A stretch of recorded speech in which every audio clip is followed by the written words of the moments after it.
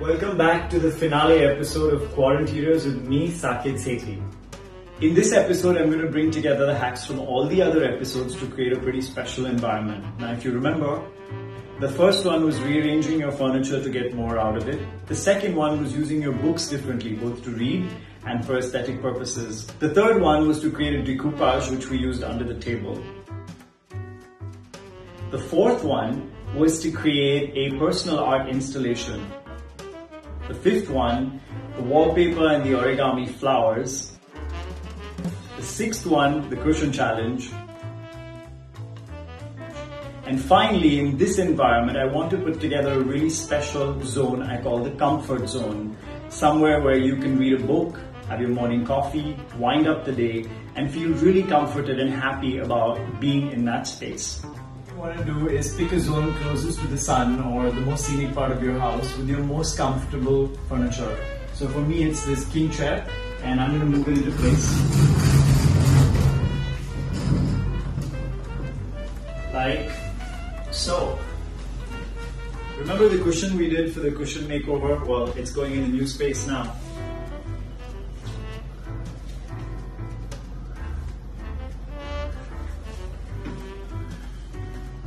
And what good is the coffee zone without a coffee table?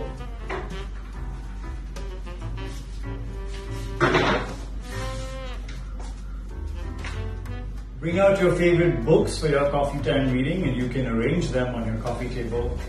For me, I'll just put them underneath.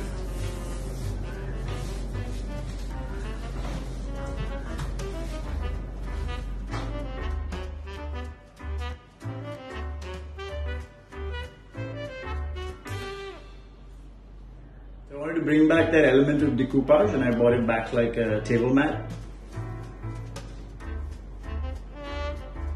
Quaint art installation that I worked on in the previous episode. Well, it's coming back in here. And also I thought it would be nice to have some dramatic lighting at night, so I decided to bring in a lamp. And I'm going to put it here like so. I brought back the origami flower arrangement and I put them together, and here's what that looks like.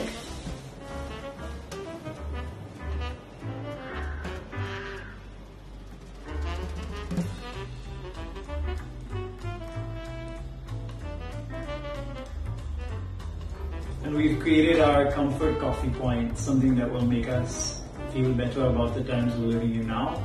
And I've got my cup of coffee. I have one last thing to show you before I go to bed.